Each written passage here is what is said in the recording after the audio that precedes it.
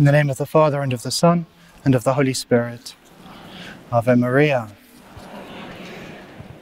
If you attended the Mass this morning, you'll have heard that today we celebrate the feast day of Our Lady of the Rosary. In fact, today is a wonderful day to be celebrating this day with Mary. It's the first Saturday of the month of Our Lady's Holy Rosary. So if you attended the Mass, or maybe if you know the history, I'd ask you please to lend me some patience. And for those of you who don't know the history of this amazing feast, just over 400 years ago, there was a decisive battle between Christian Europe,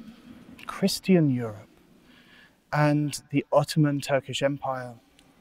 At the Battle of Lepanto, it's a place, Lepanto.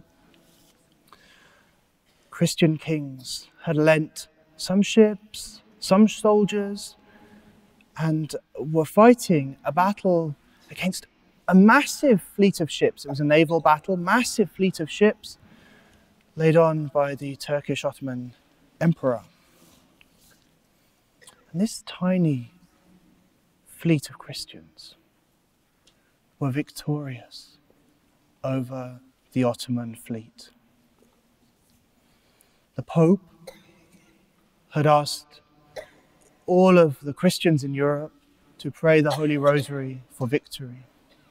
He had made sure, Pope Pius, he had made sure that every one of the soldiers on the ships had received a Holy Rosary for his protection and knew how to pray it and made sure they prayed it. The Pope himself led in the Holy City of Rome a Rosary procession for the victory of this fleet.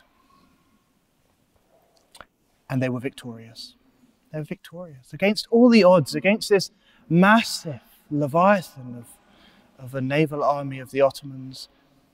The Catholic army was victorious.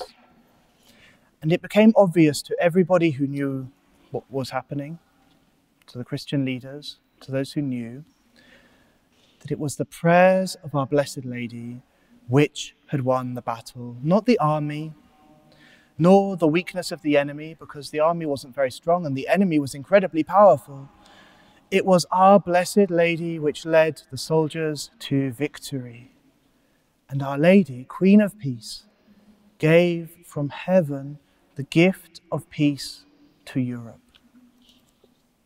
One of the Venetian senators, Venice was one of the Christian countries that sent soldiers and sailors, said this beautiful: "It was not courage, it was not arms, it was not leaders, but Mary of the Rosary that made us victors." Think about that. Think about that beautiful saying of this secular leader. It wasn't worldly power nor worldly emotional strength which won the day. It was the prayers of our Blessed Lady. A spiritual problem requires a spiritual solution. It's very simple, should be obvious.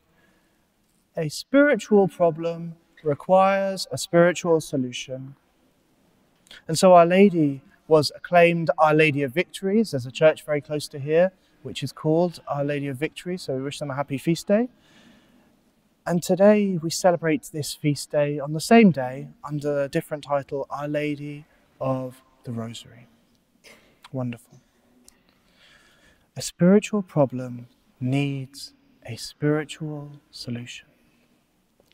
It's significant that our Blessed Lady appeared in Fatima in 1917 when the most horrific war was taking place. Most horrific war was taking place. They called the First World War the war to end all wars, because there was such horror in this war, such an amassing of the dead.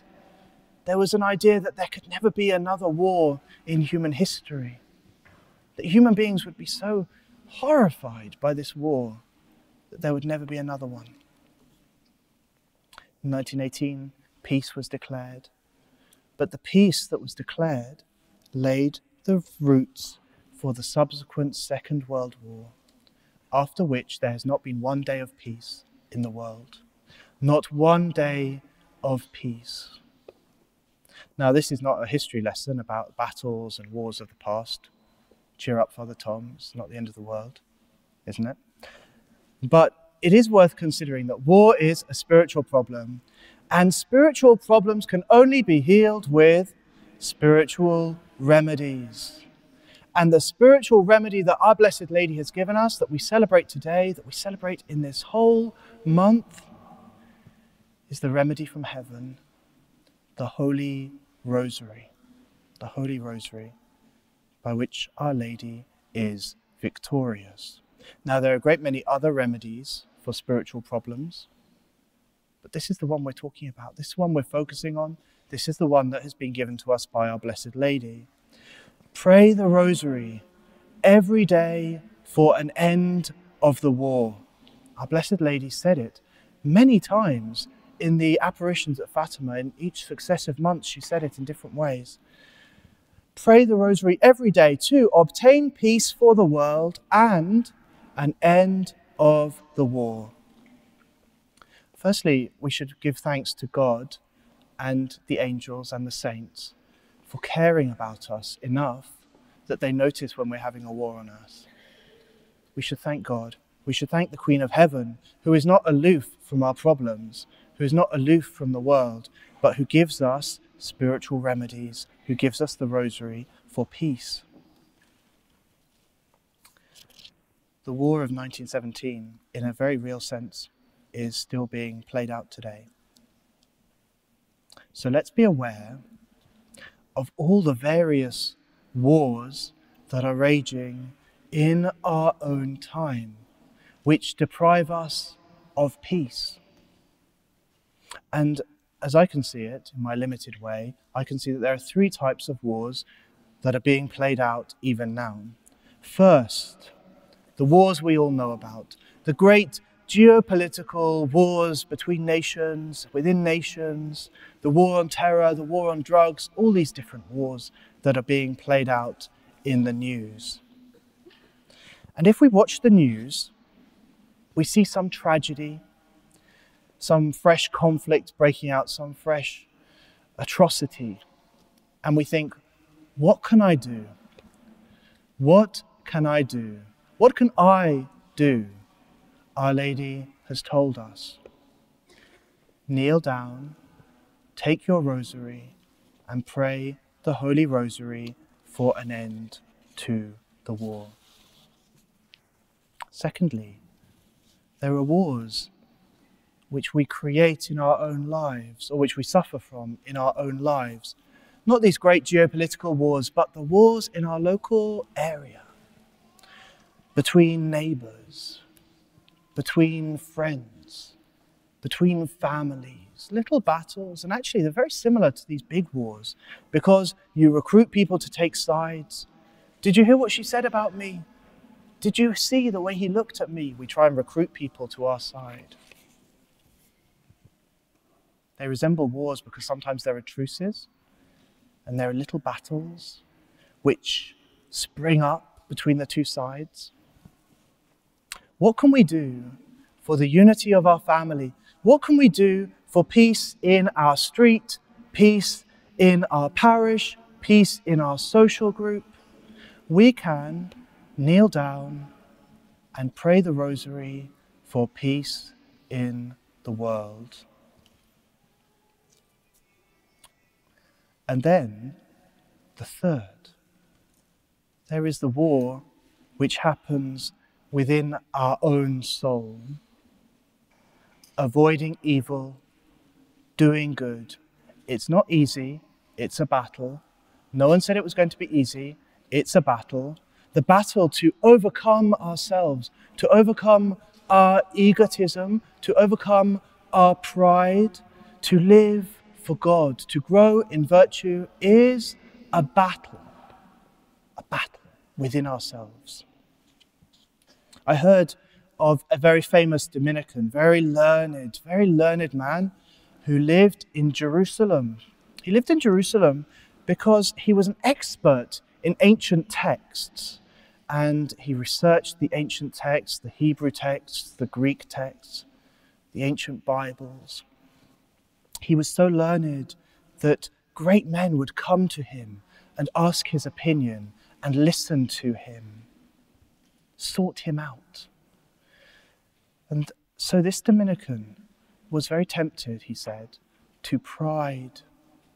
And that's what's going to happen if great men seek you out. Be very tempted to pride. He was clever, thank God, and a great many people knew it. So every day, this old Dominican, this learned Dominican, walked through the old city of Jerusalem, up and down through the old city of Jerusalem, reciting all 15 decades, 15 at that time, all 15 decades of the Holy Rosary. And someone asked him, "Father, why are you praying the Rosary?" Which is, it's a question. It's a question. And this Dominican, because he was very wise, he said, "I pray the Rosary because it decapitates pride." The Holy Rosary is a weapon that has been given to us by Our Lady. It's her weapon so that we can grow in holiness. And it's worth considering that at all the major apparitions of Our Blessed Lady, there has been a teaching of the Rosary. When Our Lady appeared at Lourdes, she was fingering and mouthing the Rosary, teaching Bernadette the proper way to pray. Garabandal, we can see the children learning to pray in a very beautiful way. The angel appeared in Fatima to teach the children to pray the Holy Rosary. It is her weapon. She teaches us how to grow in holiness. When we use her weapon, the victory is hers. In the end, my immaculate heart will triumph, she says. Our Lady is victorious. Our Lady will be victorious. If you have the miraculous medal on you, you can have a look at it. The miraculous medal is kind of a pet name that the Church has given it, but really it's the medal of the Immaculate Conception. Our Lady is the Immaculate Conception. She has an immaculate heart, and in the end, her immaculate heart will triumph. Look at the miraculous medal, and you will see Our Blessed Lady victorious over the serpent, treading under her feet the devil. In the end, my immaculate heart will triumph. Let's be clear. The victory that we are looking for, the victory that we're praying for, is not the victory of one man over another. Oh, I'm praying the Rosary for Brexit. I'm praying the Rosary for Jeremy Corbyn. We're not praying the Rosary that one ideology be defeating another ideology, that one political party defeat another political party. These are the small and petty victories of the world, and they will always be the same. They have always been the same. What we are talking about, what we are praying for, and what we have been promised from heaven is the victory of God. It's the victory of the good over the bad. God who is good over the bad. The victory of truth over lies. The victory of God who is truth over the father of lies. The victory of the beautiful over the ugliness of sin. This is what we're praying for. This is what we have been promised. My brothers and sisters, this is a promise that has been made to us by our Holy Mother. In the end, my immaculate heart will triumph. And this is our great hope. This is our hope. This is our joy. Spes nostra. This is our hope. So, my brothers and sisters, let us make a firm decision at this day with Mary, on this feast day of Our Lady of Victories, in this first Saturday of the month of Our Lady's Holy Rosary, to take up the weapons of the cross and the rosary, to take up each day prayer and penance. In prayer and penance, we are united with the glorious, sorrowful, and immaculate heart of Mary. We can join in her procession, the procession of Our Lady's Immaculate Heart, the procession of Our Lady's Sorrowful Heart, and advance with her into the kingdom of God. In the name of the Father, and of the Son, and of the Holy Spirit. Amen.